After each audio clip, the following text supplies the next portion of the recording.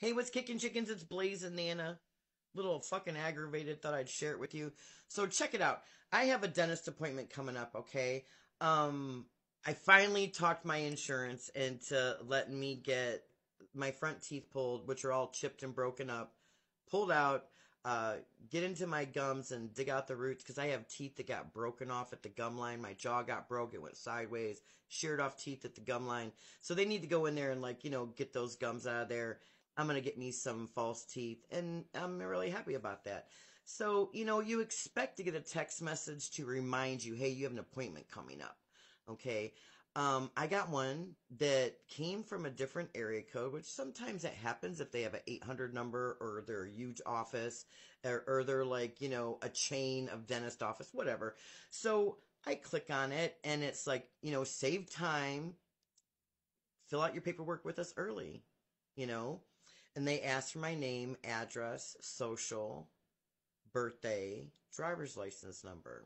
Okay, you get that when you fill out forms. Then they wanted my mother's name and my father's name, address, phone numbers, social security numbers, and birthdays.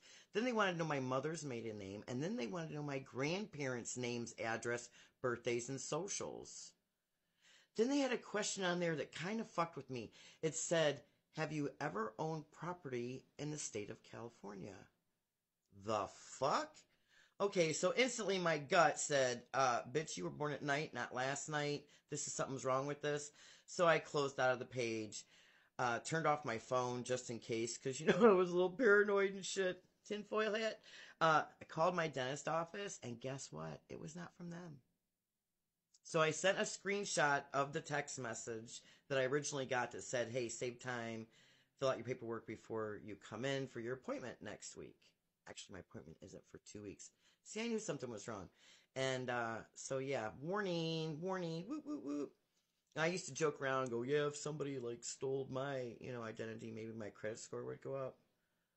It's a funny thing. If you have no debt at all, if you're paying nothing but rent and utilities, your credit score is for shit. If you're in debt, like if I went and got a credit card or a gas card or something and started paying that and started getting myself in debt, then my credit score would go up. Fuck it. It's all just a wheel, guys. It's a wheel. Get off the wheel. No, I'm just joking. I'm going all, TED talk and shit, Nana talk.